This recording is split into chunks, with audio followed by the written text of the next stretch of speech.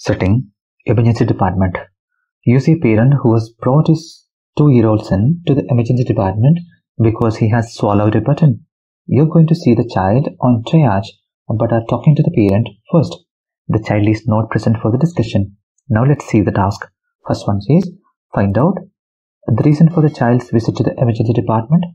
Second one says, explore any physical effects on child such as nausea, vomiting, fever or stomachache. Find out more details about child's ingestion, how long ago, size and material of button, any action by parent, any food or drink since then. Fourth one says, explain next steps, vital signs to be taken, returning to the waiting area, examination by doctor, decision on appropriate treatment, find out any questions or concerns. Fifth one says, resist giving waiting time, dependent on priority case, availability of doctor, child stable, no airway problems. Sixth one says, emphasize child not priority case, no physical symptoms, signs of distress, no risk of damage, internal bleeding, button likely to pass through the system naturally. Last one says, establish patient's consent for you to take child's vital signs. Hi, good morning. My name is John. I'm one of the nurses working in this emergency department. May I know the reason for bringing your son to the emergency department? Nurse, my son swallowed a button an hour ago and I'm really worried about his condition. He needs an immediate attention, please. Please don't panic. I can completely understand your concern. First of all, I appreciate you for bringing your son to the emergency department. We all are here to take care of him. So please be relaxed.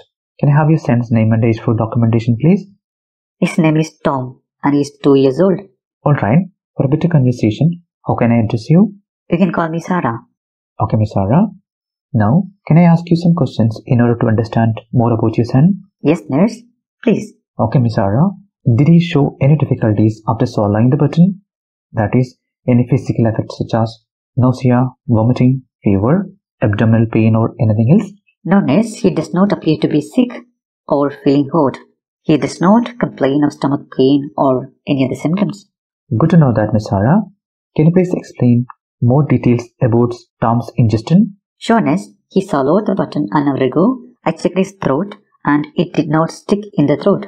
Moreover, I don't see any bleeding in the throat. Okay, Miss Sarah. How big is the button? And also what material it is made of? It is a metal button and it is almost half a centimeter wide. I believe it is made of aluminium. Okay, by the way, have you tried any home remedies after the incident? No, nurse. I took him to the hospital after the incident because I didn't know what to do. I was really scared then. Okay, has he taken any food or fluids since then? No, nurse. He hasn't eaten or drunk anything. Since he swallowed the button, I thought it will further increase the complexity. Thank you for your information, Miss Sarah. Now, I will explain the next steps in the treatment. May I proceed? Please, nurse. Initially, we will check his vital signs to confirm his current status. Based on his health status, we will prioritize doctor's consultation. During that time, you can return to the waiting area. Then appropriate treatment will be initiated after the examination by the doctor. Do you have any questions? I understand that, nurse. But I would like to know how long we should wait for the doctor. Your question is reasonable. Unfortunately, I cannot provide a specific waiting time because waiting time depends on priority case and the availability of doctors. I hope you understand the situation. But nurse, I think we need to meet the doctor immediately because the button might cause internal damage or something else. So I'm really worried about this condition. Being a parent, I can understand your worries, Miss Sarah. I can assure you that your son's current condition is stable and his breathing appears to be normal, indicating no airway issues, which confirms that he is not in a critical condition. In my understanding, your son has no physical symptoms or signs of distress, so you don't need to be concerned. Furthermore, the button has a smooth surface, so there will be no chance of internal bleeding or damage. So, no damage will be caused inside the stomach. So please set your mind at ease. We are here to take care of your son. Nurse, how do we take the button out? I can sense your feelings, Miss Sarah. The button is likely to pass naturally through the system when he opens his bowels. So there is nothing to be worried at all. I can assure your son is safe in your hand and we all are here to take care of him. So please be relaxed. I feel much relieved hearing that. I'm happy to know that, Miss Sarah. Can I have your permission to take the vital signs for a better understanding of his current situation? Sure, Ness. Please proceed. Thank you, Miss Sarah. I would like to summarize what we have discussed so far.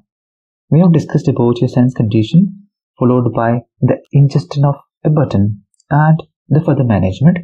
As discussed already, I'm going to take your sense vitals in between. If you have any questions or concerns, you can ask me. I will be glad to help you. Thank you, Miss Sarah, for your visit to the emergency department. I wish you a great day.